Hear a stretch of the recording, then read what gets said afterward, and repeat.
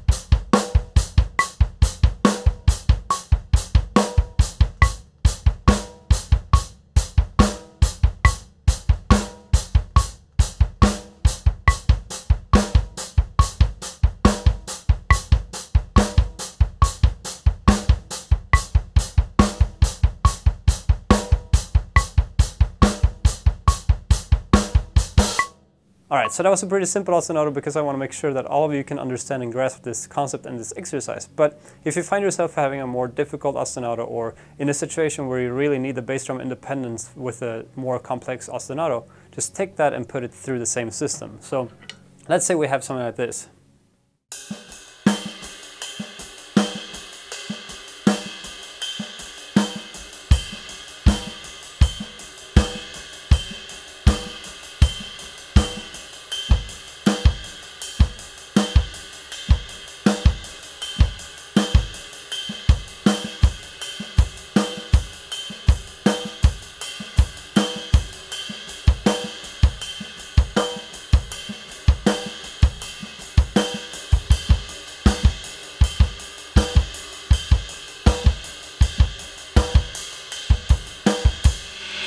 Etc. So you just run it through the whole system, and that really helps out with your bass drum independence. So I hope you guys got something out of this. I hope you take this exercise and run through a few ostinatos through it. So thank you for watching, and I hope you have a good day.